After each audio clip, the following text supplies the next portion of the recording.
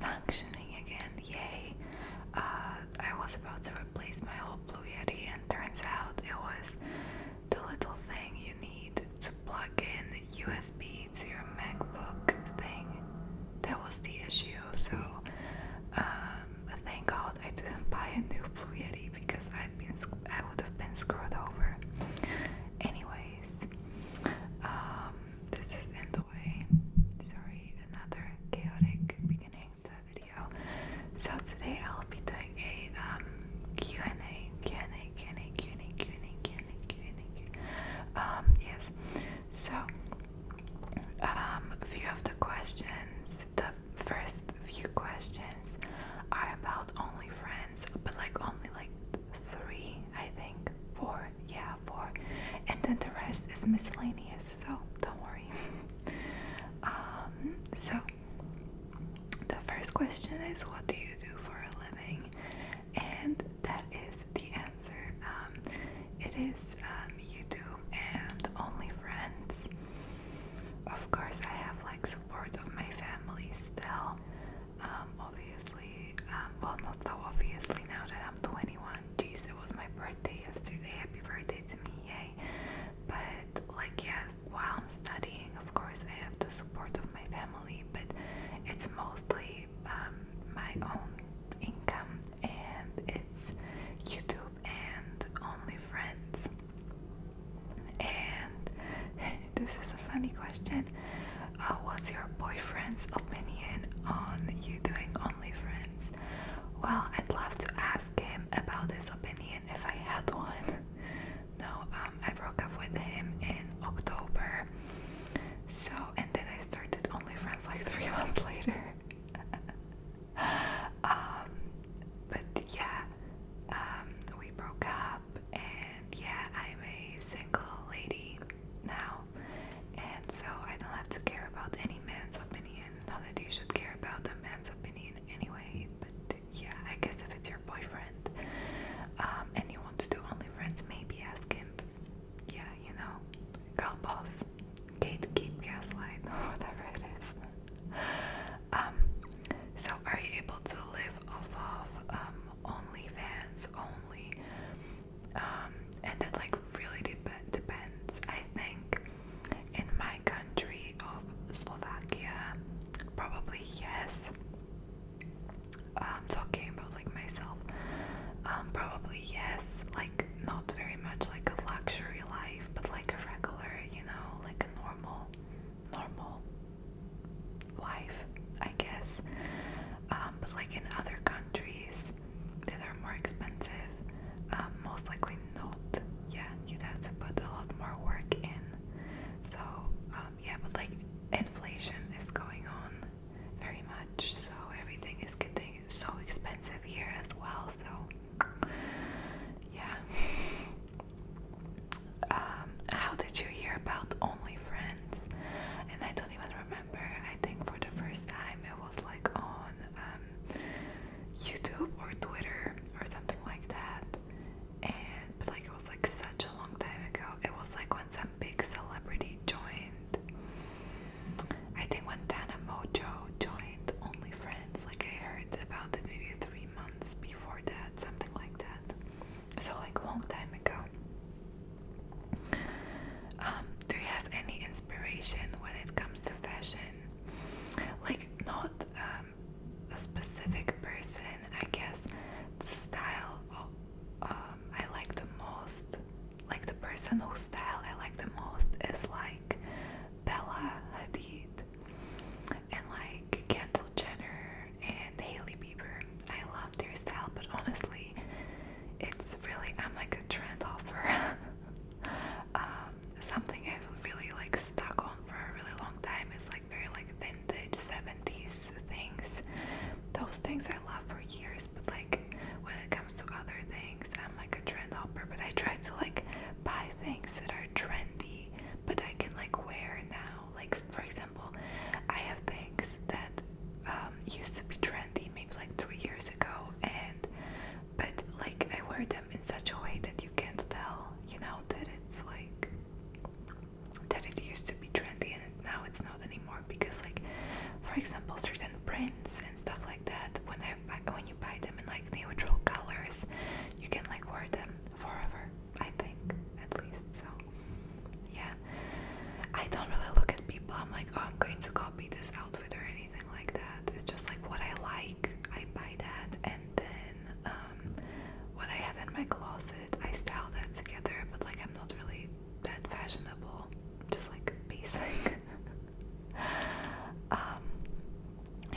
watched Stranger Things yet. Of course, I binge watched it. I love Stranger Things.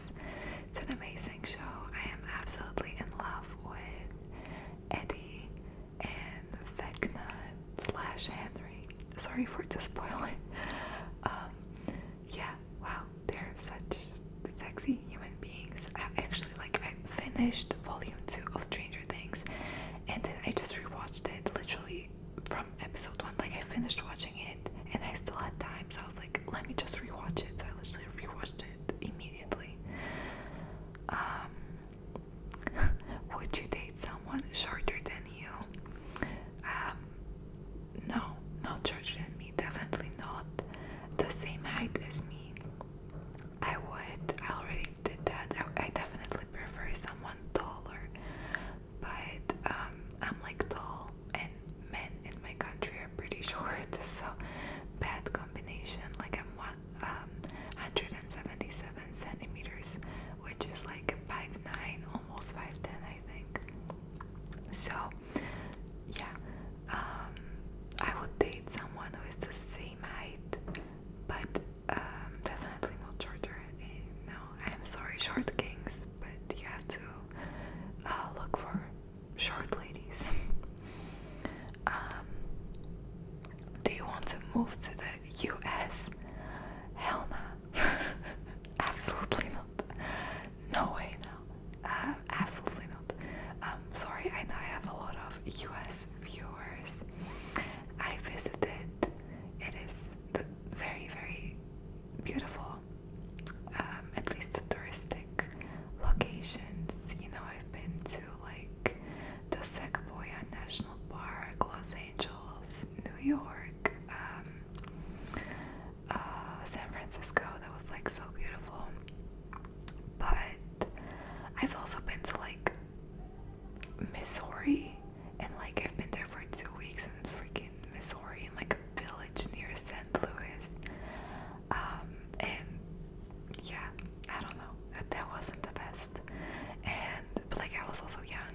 Last time I was there, I was 12, and now I've learned so much about the economy and stuff, and healthcare, and like gun laws, and yeah, so no, and now the abortion stuff, the abortion ban, that's just horrendous. I really feel for all the women there, and like the police brutality on people of color. That it's wow. Like, I thought the US was such an amazing place when I was younger, and now it's just so problematic. It's so bad. I don't know. I am sorry. Like, the people seem extremely nice there, for the most part, very, very friendly and stuff, but I don't know, I would not live there. I don't think they want me anyway, but like, I would not want to go there. Since when do you watch Formula One? Oh, I love this question. I'm obsessed with Formula One. I am the biggest Formula One fangirl ever. I've just been to the Austrian Grand Prix this weekend, and last year I've been to the Hungarian Grand Prix. Amazing. And I started watching it very, very loosely in 2018. Like, I would like turn it on sometimes, like if it was like running in the background, I just leave it on, but I wouldn't really follow it or anything. And then in 2019 I started watching like most of the races and qualifying, and then in 2020 it just became a full-blown obsession. I would like watch everything, and like I started watching videos about it and like podcasts, and now I watch every practice, qualifying, race, cannot miss like qualifying or race. I did not miss qualifying or race in the past like year and a half. And I watch every video, like I watch podcasts about every race from like 3 different YouTube channels. I'm absolutely obsessed. And who's your favorite F1 driver? It is Max Verstappen.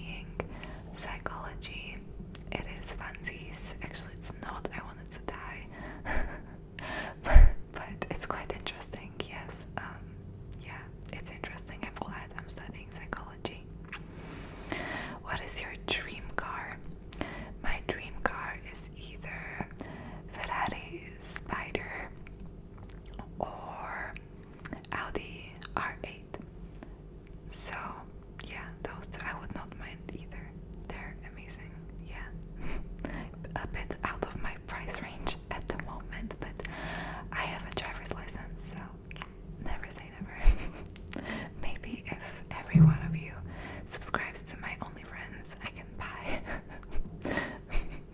my Ferrari Spider. Yep, okay. Would you rather look bad or feel bad?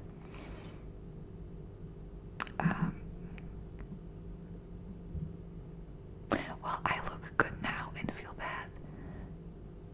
I think I would feel worse if I looked bad also, so probably feel bad. No, I don't feel that bad. It was my birthday yesterday and I was just like really depressed because my mother decided to bring up some stupid topic during family lunch that made me really upset. So I stormed off and was crying for like 3 hours. But like, is it really your birthday if you're not crying? Like, honestly. Yeah.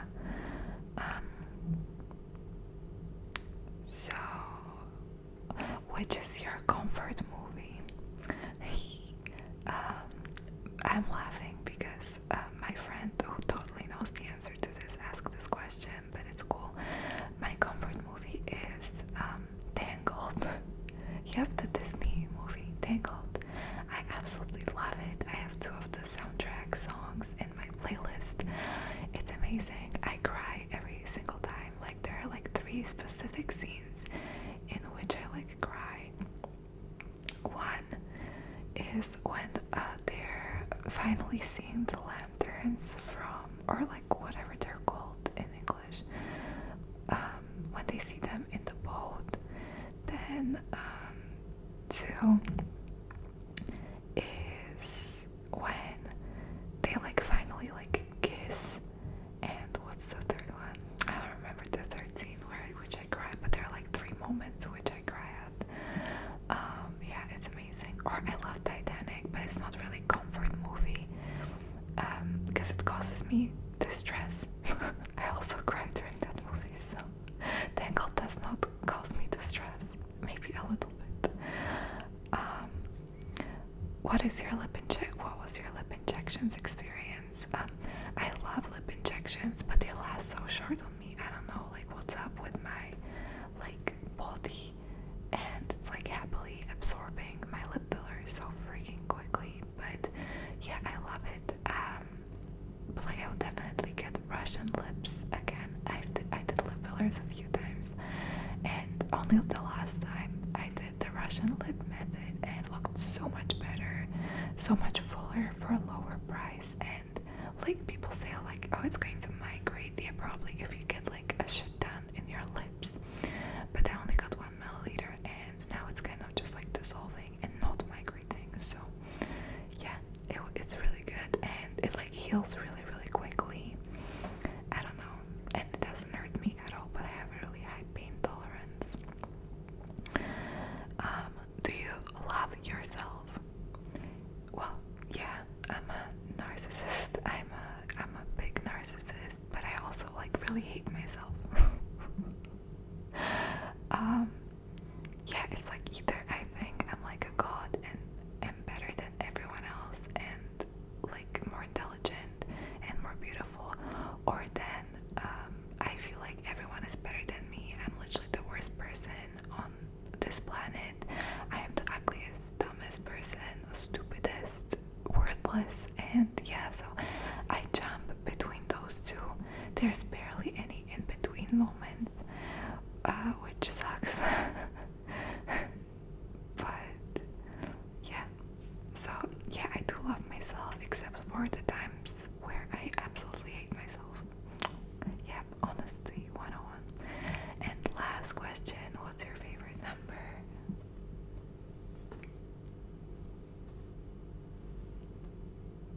13.